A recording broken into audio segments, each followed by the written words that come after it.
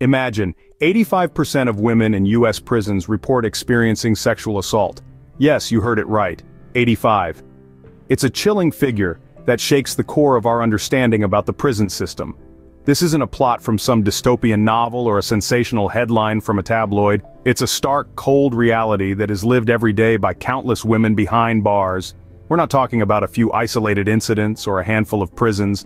This is a systemic issue that has permeated the entire prison system, from the smallest county jails to the largest state and federal institutions. It's a harsh reality that makes the concept of doing time a nightmare for these women who are supposed to be rehabilitated, not re-victimized. Every day, women in these prisons face a brutal test of survival and endurance, a test that goes far beyond the crime they may have committed or the sentence they're serving. It's a test of their very humanity, a test that far too many are failing. Not because they lack the will or the strength, but because the system designed to protect them is failing them. This is not just a women's issue, it's a human rights issue, it's a societal issue, it's a moral issue. It's about the basic dignity and respect that every human being, regardless of their mistakes or their past, deserves. It's about breaking the silence and the stigma around this issue and bringing it to light.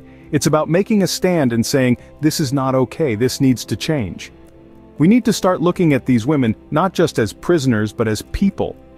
People who have made mistakes, yes, but people nonetheless. People who deserve the same basic rights and protections as anyone else. Now let's delve deeper into the lives of these women and the brutal tests they face every day. Take Maria, for example, a woman who served 15 years in a maximum security prison. Maria's story is a stark illustration of the harsh realities many women face behind bars. Let's delve into Maria's life. As a young woman, a series of unfortunate circumstances led her to a life of crime, and eventually she found herself in one of the most notorious maximum security prisons. Her sentence, 15 long years. The physical abuse started almost immediately. She was forced to endure grueling physical labor, often to the point of exhaustion. The cruel guards seemed to take pleasure in pushing her to her limits, watching as she struggled under the weight of her tasks. But Maria was strong. She had to be. Then came the psychological torment, the constant belittling, the isolation from the outside world, the relentless scrutiny. Every day was a battle against despair, yet Maria refused to let them break her spirit. She clung on to whatever shred of dignity she had left, using it as a shield against the relentless onslaught of humiliation. But perhaps the hardest test was the struggle to maintain her sanity. The prison was a world of its own, where time seemed to stand still. Days turned into weeks, weeks into months, months into years, and all the while, Maria was trapped in this life-sapping cycle of monotony and cruelty. The mental strain was immense. But Maria fought. She fought to keep her mind sharp, to keep her spirit unbroken. However, Maria's story is not just about the trials she faced. It's also about her resilience, her strength, her iron will. Despite the odds stacked against her, Maria survived. She came out of the prison a changed woman, scarred but stronger, wiser. Maria's story is not unique. It's the grim reality for many women in brutal prisons. Her tale serves as a sobering reminder of the injustices that take place within these walls, a reminder that we must never stop fighting for change. Beyond the physical harm, the mental tests these women face are equally harrowing. Let's delve into the psychological trials that women in brutal prisons confront every day. The first of these is isolation.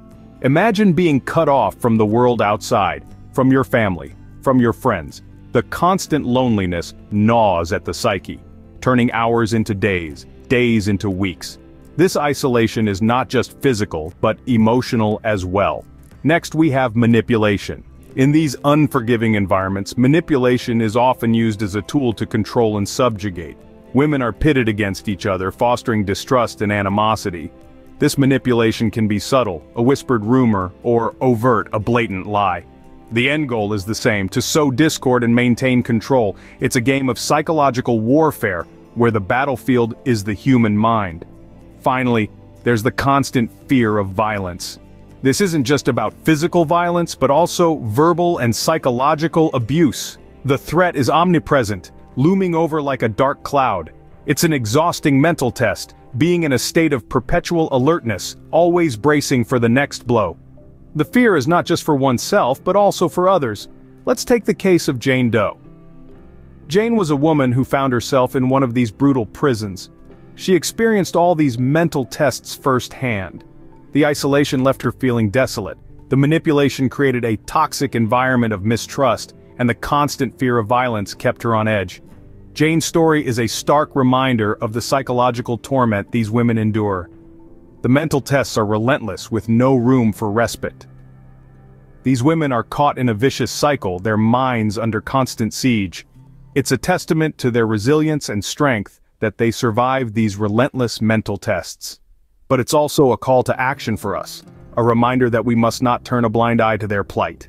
Despite these brutal conditions, many women find the strength to fight back. This scene shines a light on the resilience of women weathering the storm in some of the world's most brutal prisons. They are not just surviving the harsh realities, they are fighting back, standing tall, and seeking justice in a system that often seems designed to break them. Let's take a moment to delve into another real-life case that paints a vivid picture of this resilience. Imagine a woman named Emily, a former lawyer, wrongfully accused and sentenced to a decade behind bars. Emily's knowledge of the law and her unyielding spirit became her most potent weapons. She helped her fellow inmates to understand their rights, filed grievances against inhumane treatment, and fought legal battles from within the prison walls.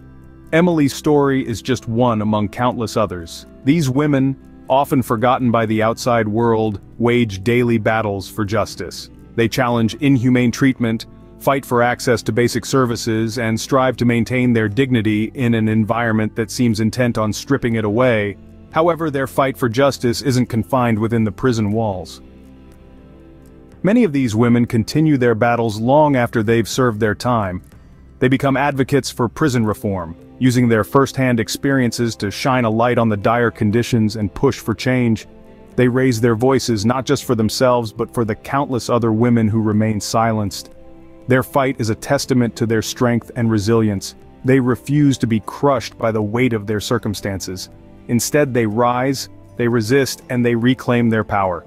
Their stories serve as a stark reminder of the human spirit's ability to endure, even in the face of overwhelming odds. These women are warriors battling not just for their survival but for their right to be treated with dignity and respect. Their journey is a testament to the power of the human spirit, the strength of women, and the fight for justice. Their fight is far from over, but their resilience remains unbroken. So, what have we learned from these stories? We've journeyed through the harsh realities of women's prisons, from the shocking statistics to the heartbreaking narratives of those who've lived it. We've seen the systemic issues that persist, the dehumanizing conditions, and the mental strain these environments impose on the women who, though incarcerated, remain human beings with rights and dignity. We've heard Maria's story, a tale that echoes in the dark hallways of countless correctional facilities worldwide. We've seen her struggle, her resilience, and her relentless pursuit of justice and reform.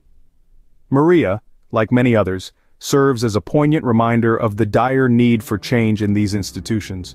We've delved into the mental tests these women face daily, the mental fortitude it takes to survive in an environment that seems designed to break you.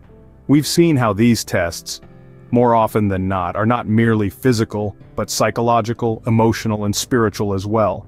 We've witnessed the fight for justice, the tireless efforts of advocates battling against a system that seems impervious to change. We've seen the sparks of hope ignited by these warriors, the small victories that show us that reform, though difficult, is not impossible. But this journey does not end here. The stories we've heard and the truths we've uncovered are calls to action. We've seen the stark reality, and now it's our turn to respond. It's our turn to raise our voices, to stand in solidarity, and to demand better conditions for women in prisons. The tests these women face are brutal, but their spirits remain unbroken. They are a testament to the strength of the human spirit, to the resilience that can endure even the most trying circumstances. But they should not have to endure these trials alone. They should not have to fight these battles single-handedly. It's time for us to step in to lend our voices to their cause. It's time for us to take a stand and demand better conditions for women in prisons.